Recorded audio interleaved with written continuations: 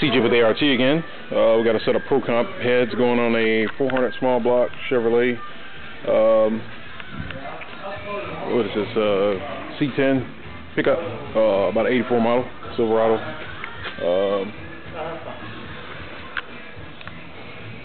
This is a 400 small block,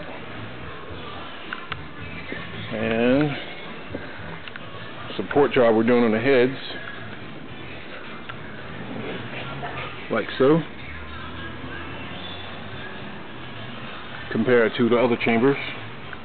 You have all these casting marks left over, which will cause eddying or just an unsmooth flow in the head. You have to go in here and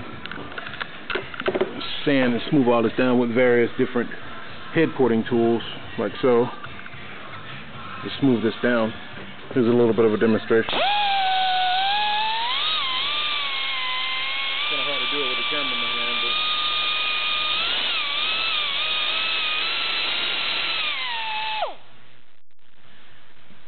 takes a little bit of effort, but it definitely majorly increase the flow in the cylinder head. We have a couple other ones over, one over here that's already done. You can see we reassembled this one already, and you can see how smooth the ports are. It's the largest valves you can get in this particular head without a modification. 202 intake. Hey Shane, what size is the exhaust? 160. 160 exhaust, 202 intake. See how slick we got the exhaust ports there. Nice little polish job.